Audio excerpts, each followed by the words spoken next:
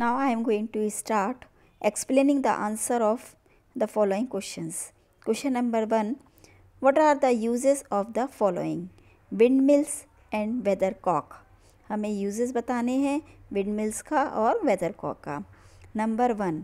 Windmills. It helps the farmer to separate grain from the chaff.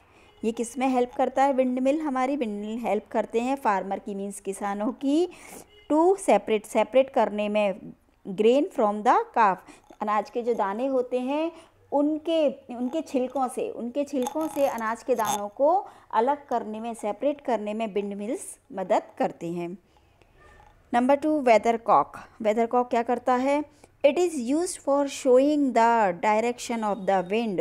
वेदरकॉक का use है जिस दिशा से विंड चलती है, हवा चलती है, उसका डायरेक्शन बताने में वेदरकॉक हेल्प करता है. Next question number 2. What is wind?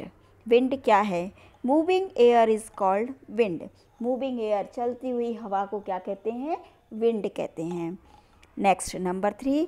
Name 2 ways in which force of wind is useful. दो ऐसी चीज़ें बतानी है, दो ऐसी चीज़ बताओ जिसके फोर्स से जिनके फोर्स से चीज़ें हेल्प लेती हैं या उनके फोर्स से चीज़ें चलती हैं, विंड की हेल्प से चीज़ें चल सकती हैं. ऐसी दो चीज़ों के नाम बताने हैं. आंसर है ship cell and wind mill are 2 ways in which force of wind is useful. Wind का सही यूज़ किस में है? शिप सेल में, समुद्री जहाज़ चलाने में, और विंड मिल चलने में विंड का सही यूज़ है. विंड की सहायता से ही समुद्री जहाज़ और विंड मिल्स चलते हैं. Next question number 4. What is wind vane used? Wind vane का क्या यूज़ किया जाता है? क्या यूज़ है विंड वेन का? Wind vane is used for showing the direction of the wind. Wind vane का यूज़ होता है विंड का डायरेक्शन बताने में. विंड वेन का यूज़ है विंड का डायरेक्शन बताने में. विंड वेन का यूज़ किया जाता है. विंड वेन ऑल्सो कॉल्ड, क्या कहा जाता है इसको? वेदरकॉक. Wind vane is also called वेदरकॉक. Question number 5. How is bridge different from a storm? Bridge और स्टॉर्म में आपको डिफरेंट करना है. Bridge. Number 1. Bridge blows. Bridge के बाद में यहाँ पे थोड़ा सा गैप देंगे. ब्रीज ब्लोज, इन दोनों के बीच में थोड़ा सा गैप देना है. ये दोनों अलग अलग वर्ड हैं, breeze and blows. Bridge blows softly and gently.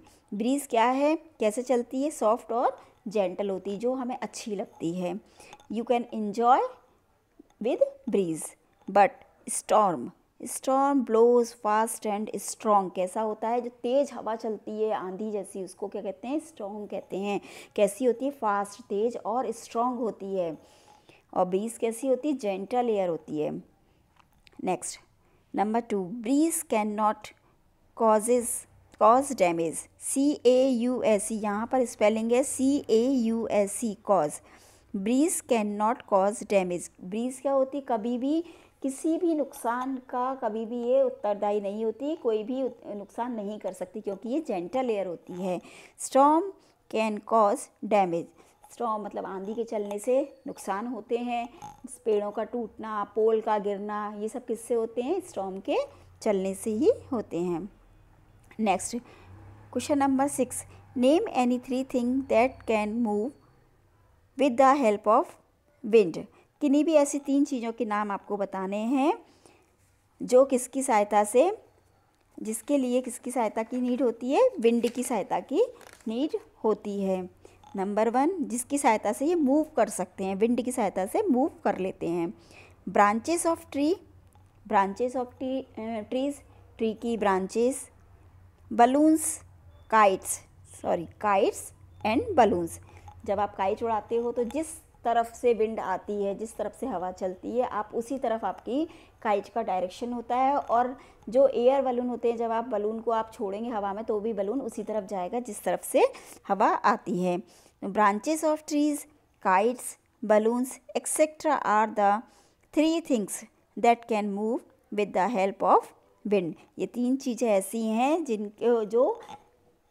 जिनको विंड क्या करती है, मूव करने में हेल्प करती है।